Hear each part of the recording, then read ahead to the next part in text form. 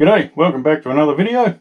In this video we'll be building part of the Kyosho Turbo Scorpion. Basically I'm just going to build the chassis and I'll do the paint and the radio in the next video. Alrighty, let's get into it. So for the servo I'll be using a Power HD 3001 HB servo, a nice Reedy Raiden 19 turn motor, a Futaba R202 GF receiver, and a Hobbywing 1060 brushed ESC. Got all the parts laid out there, ready to go. Let's get into it. So the first thing we do is screw on the front shock mounts. Screw them onto the chassis rail, then we've got the supporting rod that goes between the chassis rails. We screw that in too. Now we can get onto the servo saver. And after doing a few of these, I found the easiest way is probably get your center post and sit it on a flat surface. Then grab your spring and put it on. Then grab the bottom part of the servo saver and slip that over. Then the top part. Push both of those down to compress the spring and then put your E-clip on. And then you can snap that on with pliers. Give it a little test. She's good to go. Now on to steps 5 and 6. 7 and 8. We've got parts bag B open, so there's a lot more parts out there now. And something I missed earlier was the screws and nuts on the top of the shock towers to hold the shocks on. So I've put them on now. Then a couple of things to look out for here. The rear chassis braces. Pay attention to the way they curve down at the back. Both of them got to face down. And this rod that goes across the front that holds the front arms and stuff on. Got these little clamps and they got marks on them, and you got corresponding marks on the rod, so you got to line them up. Now we can get onto the diff. It's starting to get interesting now. One thing you want to look at is the diff bearings. As you can see, one side slips on pretty easily, but the other one's very tight. So on the tight side, I just pull the bearing down as far as I can, so it's as straight as I can get it. Then put the side plate on and use that to pull the bearing down the rest of the way. Basically just crush it on. You don't want to go hitting it with a hammer or anything like that. And you'll feel when it snaps on and hear it too. So now I've got the diff all greased up nicely. It's time to put the side plate on. I like to do this up in a cross pattern just so it's, you know, make sure it pulls up square.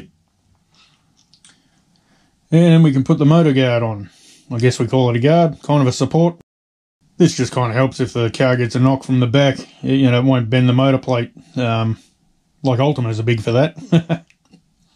So we've got two gearing options, and I'm going with the kit standard one, which is the 6.9 to 1. So that's a 31 tooth pinion and a 38 tooth spur gear. The other option is 8.3 to 1, where you got a 28 tooth pinion and a 41 tooth spur. Now we can have a quick look at our Reedy Raiden 19 turn motor. And as you can see, it's fully rebuildable, bearings, both ends, and adjustable timing. Now with the motor all mounted, I went ahead and mounted the rear shock tower.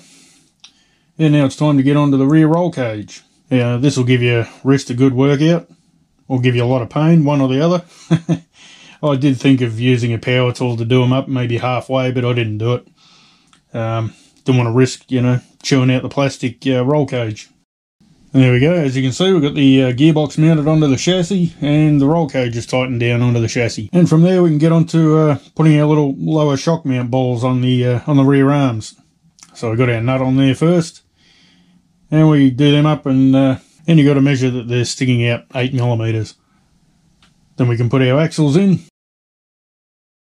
So we've got a bearing first. Stick the axle through. Another bearing. Then we've got our hex adapters. Now on the hex adapter you've got a threaded side with a bigger hole and a smaller hole on the other side, so take note of that. And we've got our little screw it's like a pin with a grub screw on one end. So we can put them in and tighten them up. And that's it, our hex adapter's on there. Now we can do the same with the other side.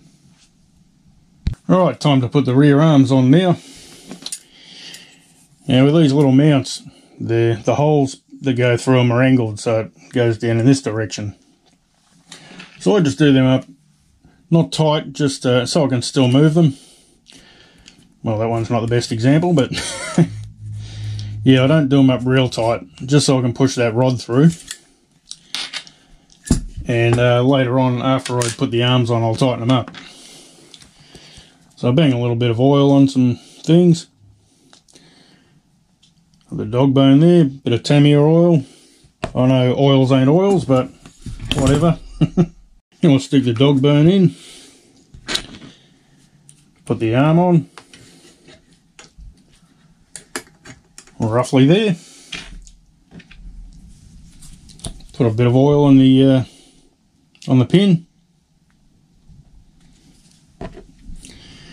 And we can slip that through the holes.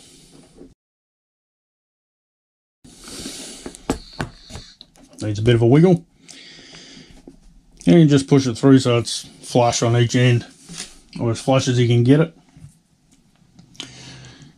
And we can stick our grub screws in.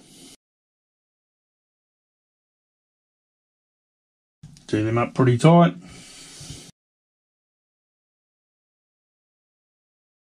Nip them up a little bit.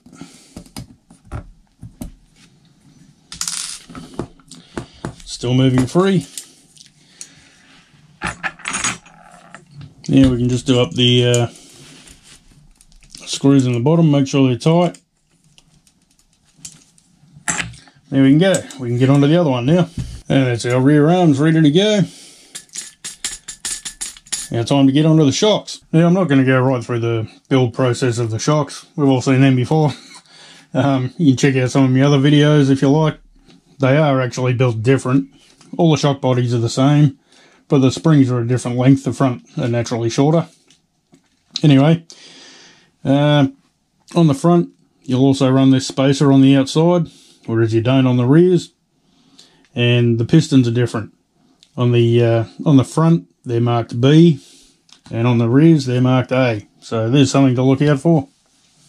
Yeah, and there's all our shocks built. Got the fronts here and the rears there. Very nice. I always like these Kyosho red shocks. I think we should just take a moment to admire them.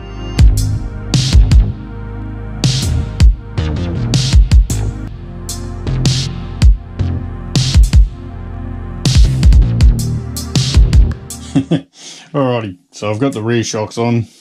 They're all fitted up, looking nice, and they work pretty good. So now we're moving on to the front suspension. And when you put these balls in, you put the nut on the ball and put the ball into the swing arm there. You just got to measure that it sticks out 8mm. It's pretty good to me. So now we can go and, fit up the front suspension, put the shocks on, and we'll be looking like a buggy. Now you can see I've fitted the roll bar already. 2 screws, pretty simple. Now we can move on to step 21, and we open bag D.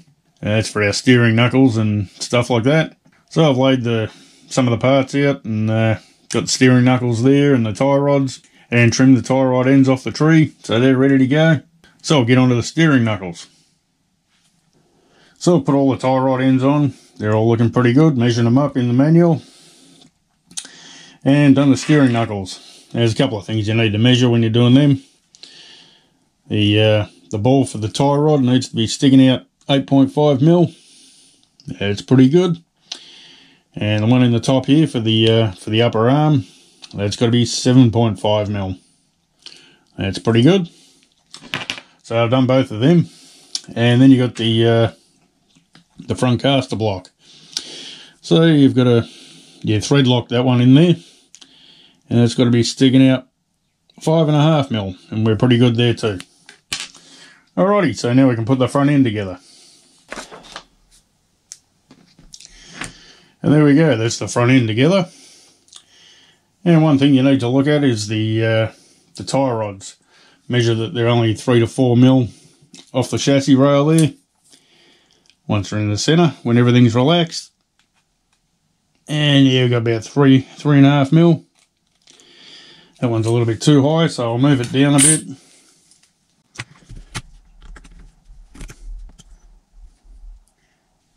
Yeah, it's looking good. There we go, about 3.5mm. Beautiful. Alrighty, now we can get on to putting the tub on there. And that's our tub all fitted, 2 screws.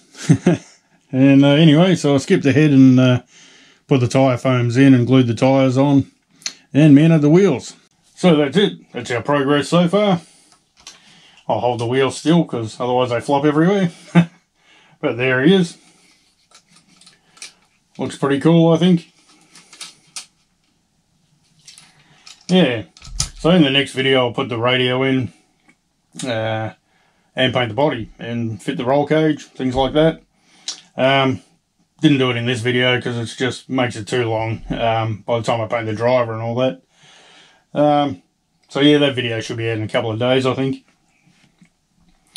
One thing I will do, I'll run it with these wheels, but I'll swap for the shelf. I've got some chrome, actually alloy wheels, and I've got some Repro Sand Super pin spike tyres, like the first Turbo Scorpion had. So I'll probably put those on at the end of the next video, give you a look at that. And yeah, so it'll sit on the shelf with those on it, I think. And yeah, keep these ones for running. Alright, well that's it for this video. Hope you enjoyed it, hope you got something from it. Yeah, as I say, the next video for this one will be out in a couple of days. Also, my paint has arrived for the mirrors for that HKS Skyline, which is over there on the floor. That's what I'm looking at. So I've got to get onto those stickers, put those stickers on. I can paint my mirrors. So that'll be finished this week, I hope. This coming week. Yeah, that's about it for this video. Hope you enjoyed it.